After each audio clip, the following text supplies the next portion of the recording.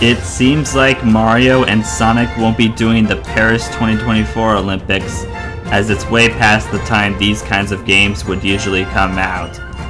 That made me want to take a look at the final installment of the video game Olympic crossover series, Tokyo 2020, and my video I did years ago about what I wanted in the game, thus the return of the Breakdown series. I'll be glossing over the things I asked for in the original top 5 and tell you if I got them or not. If I got the thing, I'll put a white star next to it.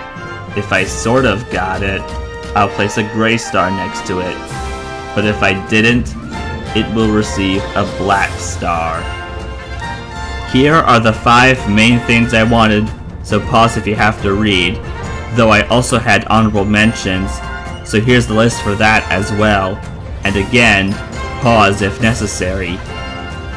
Are you pumped up? Because I got a spoiler alert for the story and gameplay, especially needed for the former. Head to the podium, as it's time to hand out some medals. Hey, I'm Owen the Fictionboy, and this is the top 5 things I want in Mario and Sonic at the Tokyo 2020 Olympic Games Breakdown.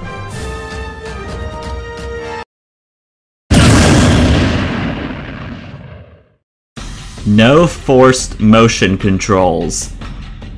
Since the very first game in the crossover sports minigame collection series debuted on the Wii, every console, aside from the DS, had you using motion controls in many events. Why was I worried? Because even Wii games like Sonic and the Secret Rings didn't work well due to forced motion controls. I was fine with some sports needing motion controls, and truth be told, Tokyo 2020 only had a few events that required them, while pretty much the rest of the events let you use button controls. So you can use a Pro controller to play, though if you would rather use Joy-Cons with motion controls for some events, knock yourself out. Not literally though. Also, I didn't say this in the original video, but for the Rio 2016 Olympics, both the Wii U and 3DS versions removed motion controls for most of the events, so I'm glad Sega and Nintendo listened to criticism. I was also concerned about Nintendo including the Labo into the game, yet there was no Labo support, which is good since it wasn't needed. As the majority of the events let you play motion free, I shall be generous and give this wish a white star.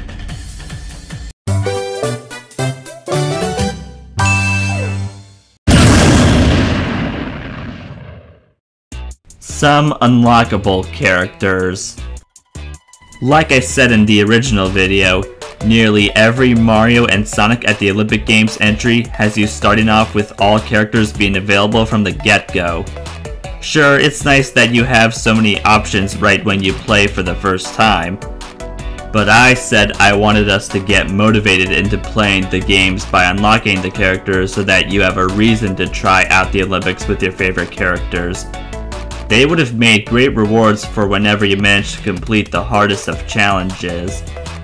2 characters from both franchises would have been a nice way to start, and you would need to work your way up to unlock the other 20-some characters. Smash Ultimate only had 8 characters available from the beginning, so you could be convinced to make progress, and yet, every character in the main roster is available, except for the guest characters you unlock in the story mode, but more on that in a bit. To be frank, I probably should have said lots of instead of some unlockable characters. Oh well, I suppose I can live with giving this wish a gray star and move right along.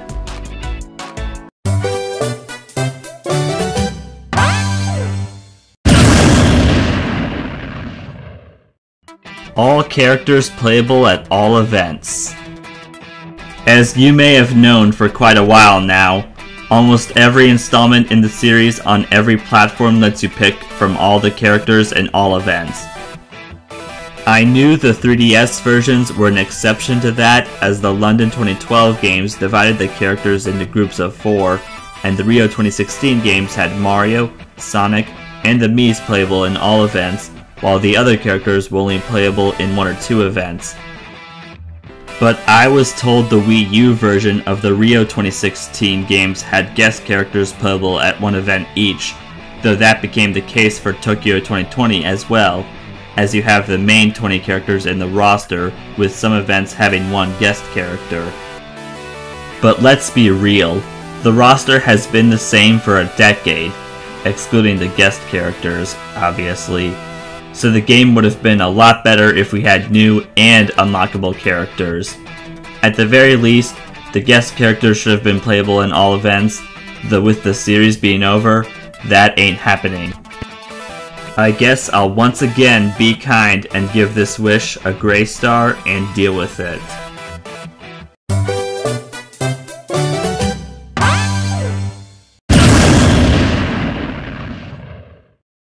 A story with actual cutscenes and voice acting. The campaign, or story mode, is the main thing for solo players in the series ever since the Olympic Winter Games on the DS, and something that would have made the story in Tokyo 2020 shine brighter than the others is giving the characters voices and cutscenes that actually feel like movies. You know, as great as the intro cutscenes in the console games.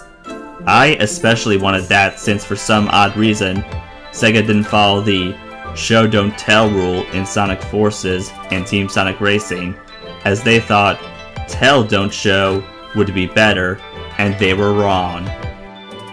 This story further proved my point as the tale of Mario, Sonic, Bowser, and Eggman being trapped in the Tokyo 64 was told in text boxes akin to the adventure mode from Mario Tennis Aces. And that's not the only similarity between the two campaigns. At least with Sonic Forces and Team Sonic Racing, there's more gameplay than reading. But with Tokyo 2020 going vice versa, it makes the story rather boring, and stories are supposed to be the opposite. I can't let this slide, so I'm afraid this wish will be getting a black star.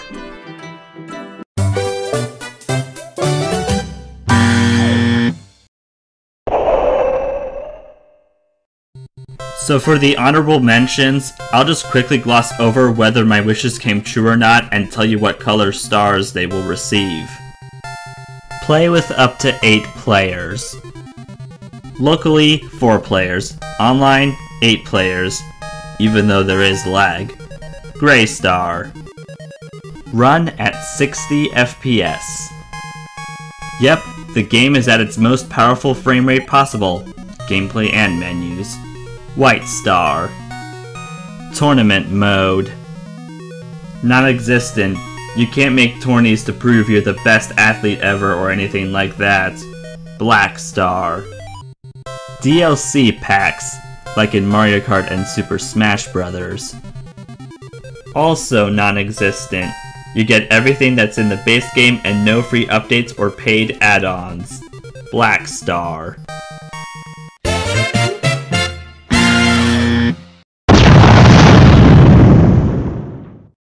An even amount of Olympic events and Dream events.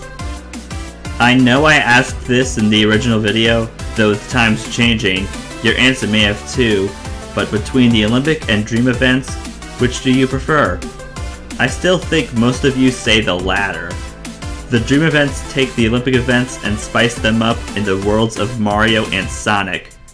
In every game in the series, there tends to be more Olympic than Dream events, and I thought if there was an absolutely equal balance between the two types of events, it could be the best crossover franchise ever, though I'm afraid it's more likely one of the worst because of how lackluster the final entry in the series turned out. At the time being, Mario Odyssey and Sonic Forces were the latest entries in both main series, and while we did get one event each from both games with an extra one taking place in a Japanese manner, that's literally it. Those are the only 3, yes, 3 Dream events. However, this game did get 10 events from the 1964 Tokyo Olympics with the Mario and Sonic characters in their original 8-bit and 16-bit sprites. Despite this, you only have 8 characters to choose from for these events, So if you wanted to see Wario in 8-bit sprites or Shadow in 16-bit sprites officially made by Nintendo and Sega here, too bad, so sad.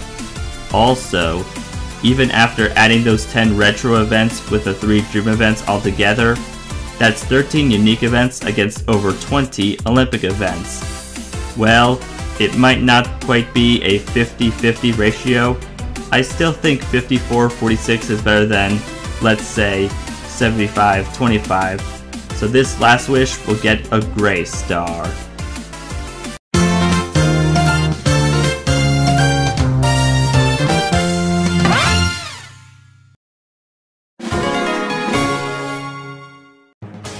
Now we'll see what the final outcome of this whole breakdown is.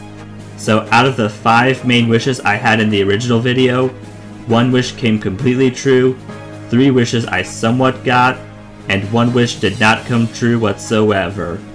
So these are some relatively average results. And for the honorable mentions, I did somewhat get one of my smaller wishes with another completely coming true, and sadly, the other 2 not coming true at all, with the overall results being pretty bad there. And if you take these 2 lists together, the results are fairly average.